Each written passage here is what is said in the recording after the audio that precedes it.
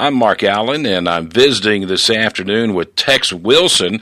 Many of you probably might not know who he is, but you've seen his work around Slayton, especially the Slayton mural that is in downtown Slayton, and also on different prints in different locations and different offices around the Slayton community. Tex, welcome to our call today.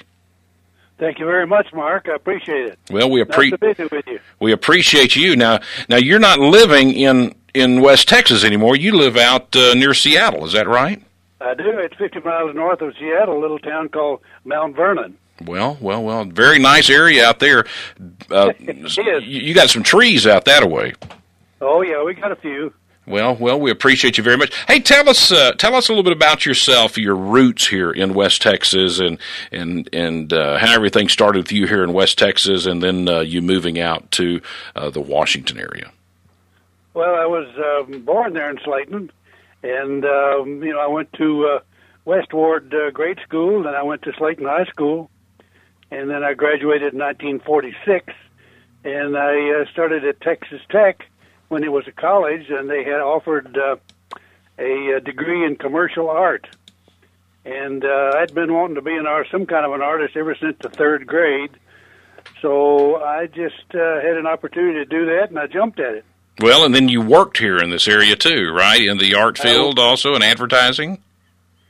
Well, I worked when I was in college, I worked on the railroad with the Santa Fe there, doing different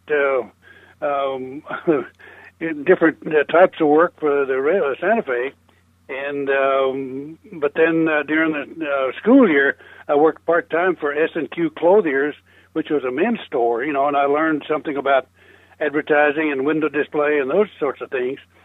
And whenever I finally got my degree, after 3 years in the Air Force, in 1954, I had made a trip to Milwaukee, Wisconsin, where my fiancée at that time had moved, and so we got married, and then I started working in Milwaukee, Wisconsin, and that's where I stayed for like 30 years. Wow. And, lots of people around here, around the Slayton area for sure, and of course we see your stuff everywhere. How did you get started in the art area, in the field of the things that you do right now with the cowboy art and the railroad art? Well, I'd always been wanting to do things like that. My brother and my uncle had been a kind of an inspiration for me to do something on the cowboys of the Old West. And as a kid, I spent a lot of time on my grandmother's farm down around Post. And, I did a little bit of cowboy work, but except it wasn't with horses. It was just doing some, castrating and doing things like that around with calves. Mm-hmm. And then, I got into talking to my uncle about doing some cowboy stuff, and I really enjoyed like that. But then what got me started with the railroad stuff, because my dad had been working on the railroad working out of Slayton, and growing up in a railroad household, you kind of, a lot of that stuff rubs off on you. And after I retired from the advertising business, I started doing some things on railroading, talking about the people that worked on the railroad, because I guess my dad must have been speaking to me from the great freight train in the sky. And so I got all inspired to do some of that stuff, and mainly talking about the people, because you see a lot of railroad art that has, the engines of different types and rolling stock and all that, but not much is said about the people. Right, yes. So my philosophy is that I do it in a sort of a montage composition, and it sort of engages the viewer to take part in the art, and each time they look at it, they might see something they hadn't seen before. Well, that's wonderful. Yes. And of course, you have a love for the Harvey House here in Slayton too, don't you? Oh yeah. But I was doing everything I can to help with that restoration from a distance. And, and I donated a bunch of my pieces of artwork to those folks, and then also offered some, what they were doing, some upgrading and remodeling and things of the future, and I had done some artwork depicting all of that. Yes, and your website is texwilson.com, correct? Correct. and you can see folks can go there and look at your different prints that you have and the different areas and the scope that you work in. Well, what all are you doing nowadays? Are you still active art wise? Are you fully retired? What all are you doing? Well, I'm somewhat engaged in it. I'm trying to market some of my giclée and hand-colored prints off of my website, but mainly I've been doing some putting together some DVDs on 60 years of our family life, and also doing DVDs depicting our family heritage, with my wife's heritage and mine going all the way back to, somewhere in the 1800s. Oh, wow. Now you've mentioned your wife several times.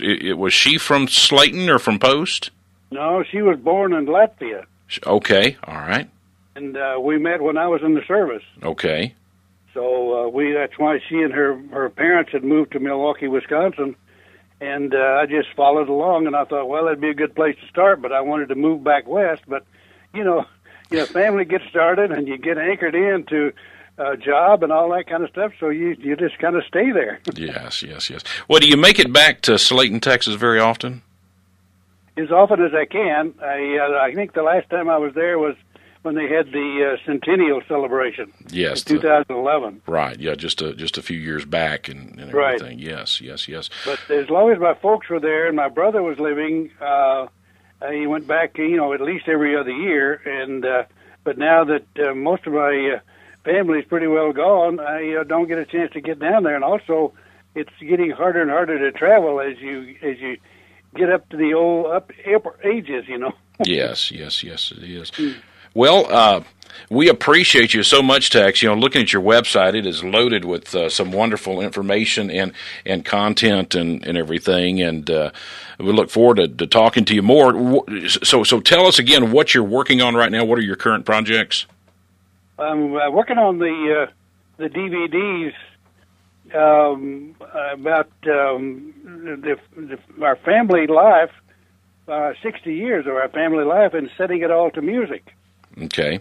I take it by 10-year increments, so I'm putting 10 years on one disc, and then I go to the next disc. However, our family heritage, I've been doing it, setting it all to music, and then narrating as well.